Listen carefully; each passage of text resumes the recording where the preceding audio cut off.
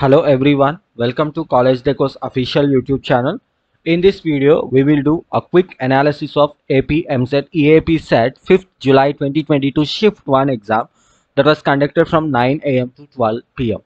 The candidates must note that this analysis is purely based on the first reaction that we received from students, but the detailed analysis will be updated in the evening. So this is just the first reaction, primary quick analysis that we received from students. Going to the difficulty level, the difficulty level of physics was moderate to tough. A lot of students reported physics as tough, but we term it as moderate to tough. Mathematics was not moderate, but it was moderate to tough. So mathematics and physics were tough in shift 1, but on the other hand, the chemistry section was easy and there were no surprising elements in chemistry, but physics and mathematics were quite hard. Some of the major highlights of shift 1 analysis include: the overall difficulty of the shift 1 exam was moderate. Similar to July 4th exam, the difficulty level remained moderate.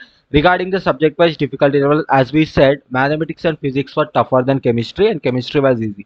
There were questions from organic chemistry, trigonometry, complex numbers, straight lines, vectors, matrices, 2D geometry, thermodynamics, etc. And the average number of good attempts can be around 65 plus, and the expected number of good attempts can be 115 plus. So you can check the links available in video description for memory based questions of shift 1.